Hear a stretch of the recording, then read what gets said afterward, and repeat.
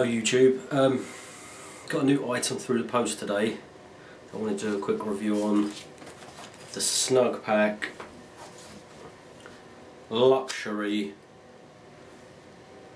wash bag.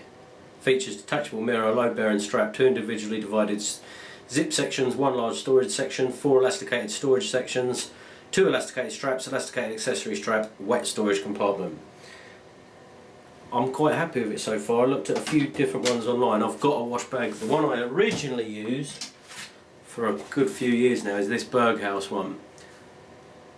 I might use that mirror actually for this one with it, which zips up into this oblong style.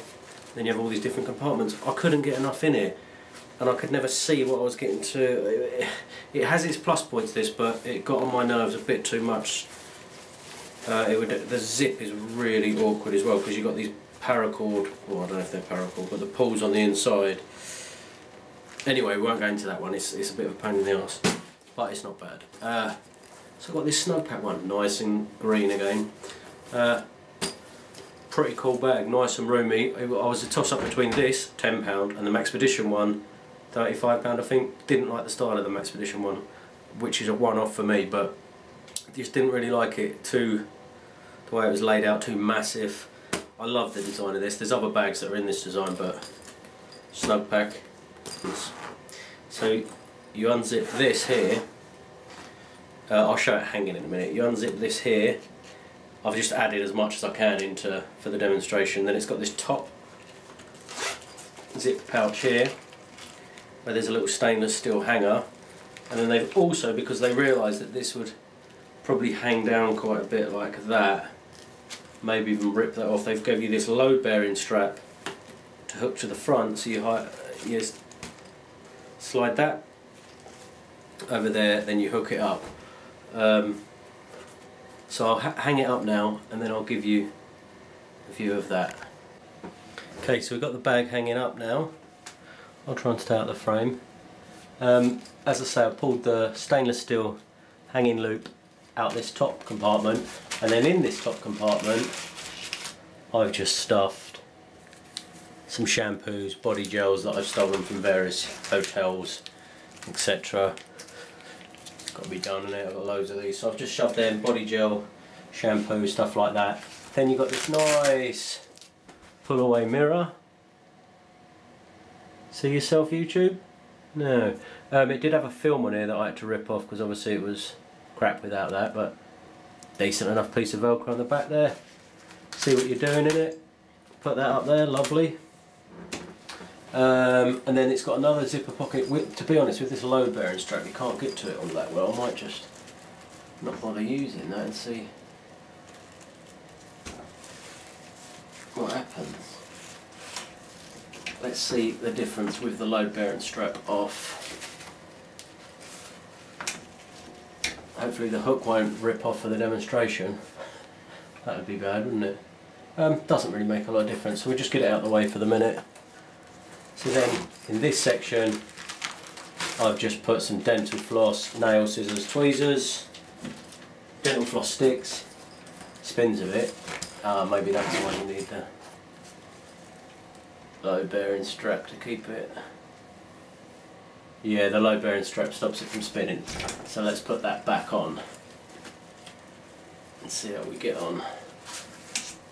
Okay. Still spins a bit, but you know. Anyway, so then I've just put some of my girlfriend's body wash, which I steal. Got some of that little stuff in there. There's a body wash you can fit in there. I've got her shampoo and conditioner in here because I just use the cheapo big ones of them. But obviously, going on holiday, you can fit some shampoo and conditioner if you need that. You can put. I don't shave, as you can clearly see, so I don't need no shaving equipment other than my shave, which is in the bottom here, my trimmer thing. Beard trimmer, but you could fit all your shaving stuff in here nicely. Then you've got these 4 elasticated along the back here. When it sits down, they're a little bit more in line. Yeah, so then in there I've got deodorant roll-on, one of them little mini spray-on links, aftershave, and then here, and then there's a side pouch here.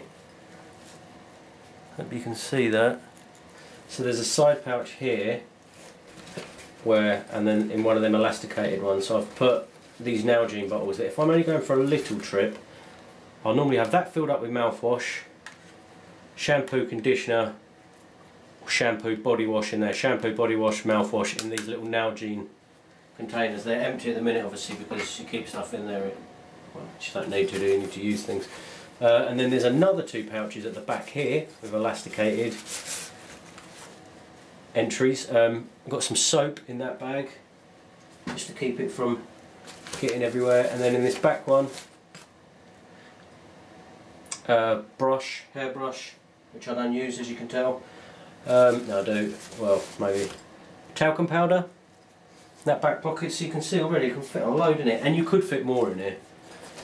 Now, there's the charger for my electric toothbrush in the left hand side pouch there. Then I've got toothpaste. This is for the Nalgene if you want to use any of them to squirt with, like squirt your shampoo out or body wash, whatever. And then I've got my electric toothbrush in there as well.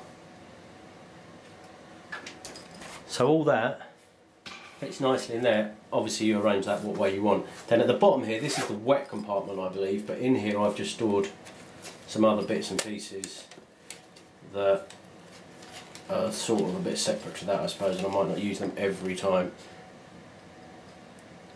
Beard trimmer, so that fits nicely in there. Pegless washing line. Excellent when you're travelling. I've been in we got a really cheap deal in Sri Lanka on a 5-star hotel once, and there's all these rich, mainly Russian people there, and I had that strung up across the porch of my hotel room with all my t-shirts and that hanging off it, where I'd used my travel wash to wash my own t-shirts. I don't think anyone really loved me for that. Then I've got a kit repair. This is for jackets, sleeping bags, things like that, sewing kit. I don't have any first aid in here because if anyone knows that's seen any of my other videos, I have my own first aid kits completely separate. And then I've just got a nice little face towel in there, and that all fits in there, so pretty nice. Pretty decent little bag for a tenner. Can you complain at anything for a tenner? I don't think so, personally. As I say, you know, someone's going to go, Snugpak's British, don't slag it off compared to the American stuff, but it's a fact. It's not built as well as Maxpedition. It's nowhere near as good material and all the rest of it, but it's a tenner. You know, what do you want for a tenner? The stitching and that is great. Compared to them Hong Kong bags, it's excellent. It's just the material isn't as strong as Maxpedition. It's not as good Velcro, it's not as good elastic, etc, etc. But I do not take this to the woods with me when I go camping. I've got a mini wash kit that I've done a video on. This is just, you know, the couple of times a year I go on holiday. So why do you want to spend a fortune on a wash bag? They get so dirty and that as well. But yeah, so I'm really happy with this. And my main reason for having this and not the Maxpedition, not that that's the only choices in the world, but I like these two brands, it's because I prefer the design of this. I really like the setup. I don't like that Maxpedition one, it's too big. I mean, this can crush down quite easily. If you haven't got that much stuff in it, you can just, you know, you could just put a few bits in there and just stuff that right down into your rucksack, suitcase, if that's what you choose, whatever. Or you can stuff it right out. £10, can't go wrong. Got it off eBay for a tenner. Okay, thanks for watching.